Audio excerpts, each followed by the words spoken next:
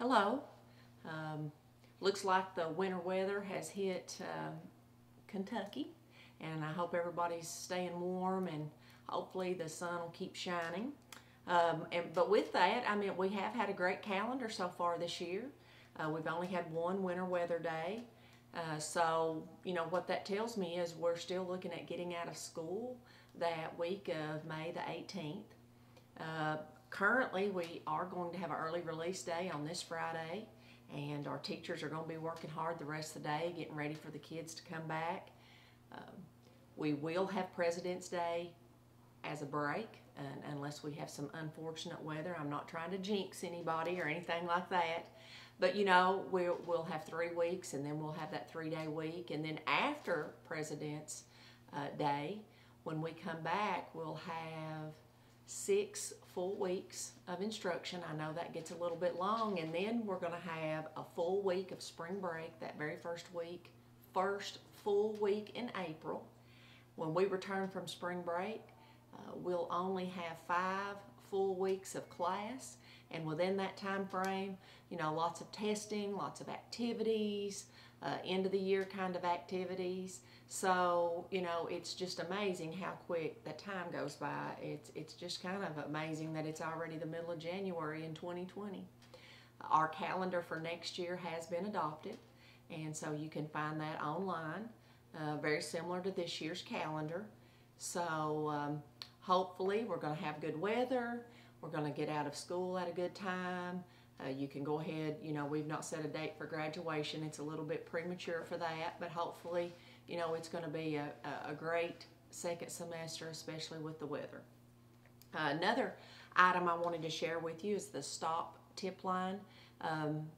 You probably are aware, but just want to remind you that we have an anonymous way of reporting any kind of safety issue in our schools.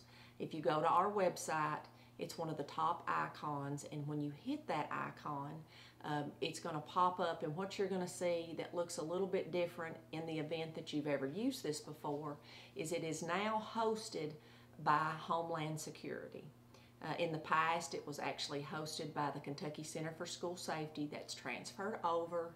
Same great opportunity in the event that a student or an adult wants to report any kind of safety issue or a bullying issue, then you have that opportunity. You are required to put in the county and the school, but no one's name is available. And what that does is that will give us the opportunity to investigate and address any concerns that is shared through this anonymous tip line.